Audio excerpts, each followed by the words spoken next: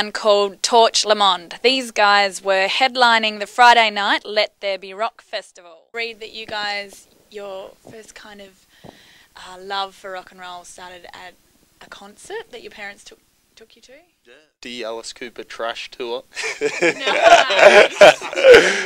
Anyway, not giving away ages or anything, but I was 6, Joel was 8, and we had the full answer. It was like, you know, the full stage show and the full, you know, Dungeons and Dragons Alice Cooper thing and the beheadings, and it was too much.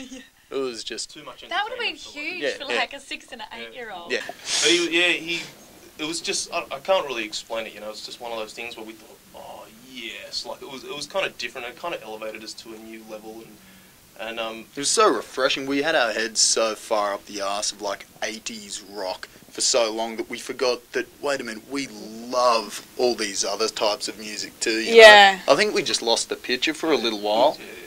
And it was like, what were we going to do, you know, become like, I love you, man. Yeah. What it's bloomed into is this totally fresh, organic, kick-ass new thing. Like a new creation. It's the best of all worlds and other worlds that weren't even in there before. It's just all come together. Yeah. And we're really modest too. Which I loved at the time, but sort of wasn't really shooting for the stars. Sure. Our manager in the corner just looking at us all like, just going crazy. Getting because, excited. You know, yeah.